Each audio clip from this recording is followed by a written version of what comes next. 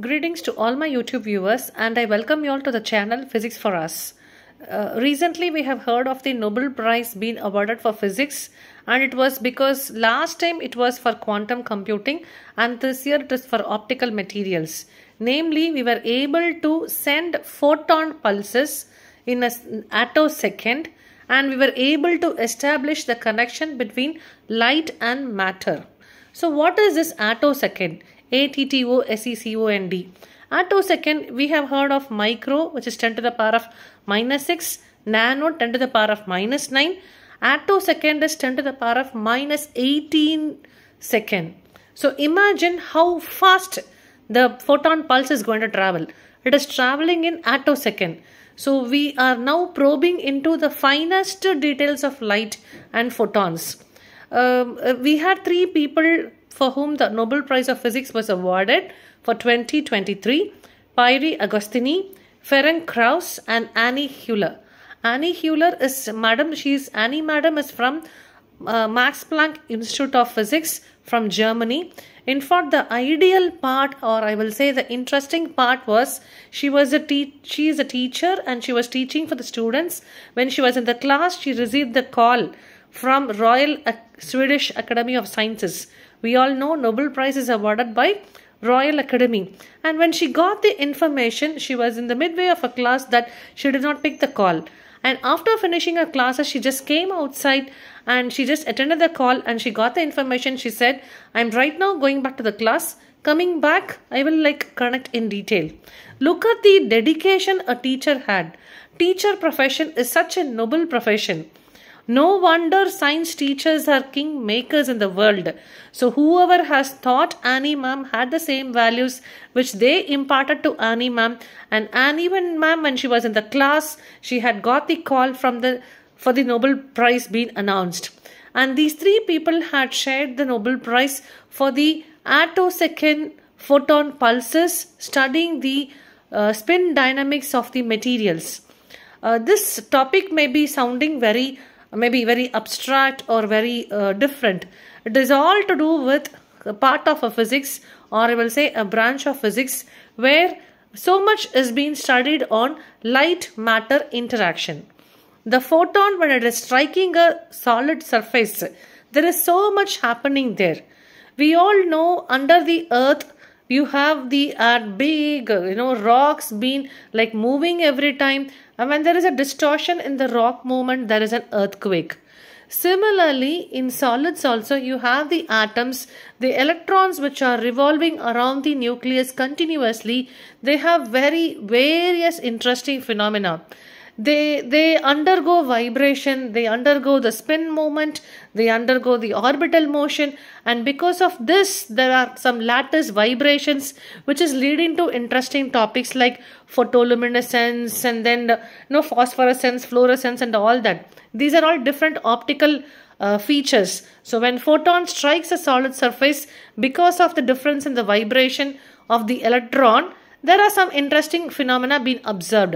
So the same concept, the three Nobel Prize awardees have studied in detail, and they have studied on this attosecond physics, a separate branch of physics dealing with the light-matter interaction, and they had unraveled numerous new concepts from there. Right. So what is this Nobel Prize? We all know Nobel Prize is actually named after the great philanthropist Alfred Nobel. So he was, if you see his life history, it's so interesting. He had been, he was from Sweden family. He had a very interesting childhood because his father was also a scientist and he headed a very royal Sweden family where he had private tutors to teach him science and other stuffs. He knows many languages. So he knows this, Russian, Italian, and then Swedish, Dutch, and all that neighboring European languages, apart from that English also. Alfred Nobel, his entire life, he had been alone. He didn't have a very successful personal, or I will say a marriage life. There are some theories saying that his third love was, again, she was a person as a secretary, and she had been working with him throughout, and she was the one who influenced Alfred Nobel in writing a will to, because he had huge property. So his last will said that there will be some prizes being awarded every year in the field of physics, chemistry, physiology, and especially for peace. This award for peace was actually influenced by his lady love, the third lady love. There are also like stories saying that way.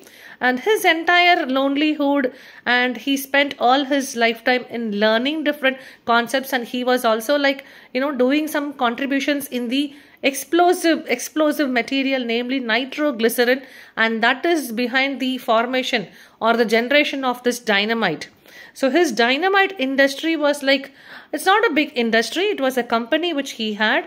It was making some explosives, and he owned his own patent right for that also. Alfred Nobel had been a very philanthropic person, that he wanted to spend his entire money only for very finest, I will say very advanced science discoveries. So whatever is going to serve the human life, always science and human life is strongly connected. Why we keep encouraging research? Because research is going to be helpful for the human mankind.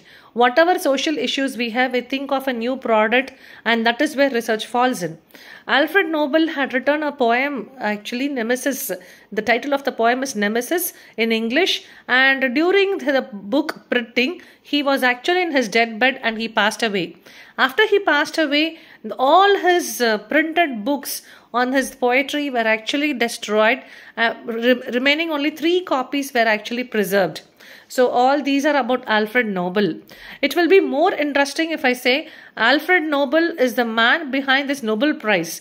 And today we are all working in different parts of physics and different science origin, and we contribute so much for the research. And let us all, let any one Indian and let us all, as being Indian, let us have more Nobel Prize winners from India for the field of physics. After Sir C.V. Raman, we are still yearning for one amongst our Indian society to, get this award. Okay, now who is the first, physics person, who is the first physicist who received a Nobel Prize award was William Roentgen.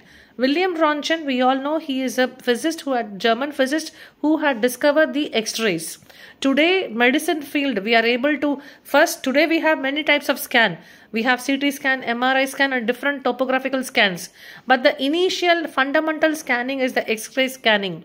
And without X-rays, we couldn't have had this X-ray scanning. William Roentgen is the German physicist behind that. He had actually he was born in a European country. He was there, his childhood days, he was doing a schooling in Utrecht in Netherlands.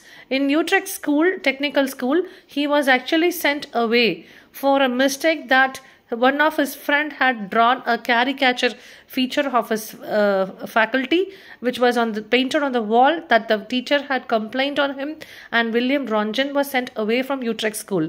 And then he had joined Munich University in the in the mechanical engineering field after many years of private schooling and all that stuff. Because of his brilliance in science, he joined his mechanical engineering and finished his PhD in the same field, and then he discovered this X-rays. So X-rays are like worldwide used fundamental technique in medicine, where is there any problem with, is there any fracture in the small crack in the bones, it was easily diagnosed with X-rays. So he was the first person to get a Nobel Prize for physics. And the youngest person in physics was aged 25, and you have this such kind of history, Nobel Prize for physics. In this way, physics plays a very important role in Nobel Prizes, and the right from the eminent scientist till the common layman, everybody is aware of this Nobel Prize award. Nobel Prize is something regarding the highest amongst us. So with that note, I would like to conclude my speech. I would like to sign off saying that there will be more talk on Nobel Prize. There will be more people coming for Nobel Prize in near future. Thank you all, and thank you so much for watching my video. Please like, share, subscribe, and write your comments in the comments box below. Thank you for all your support. Thank you so much.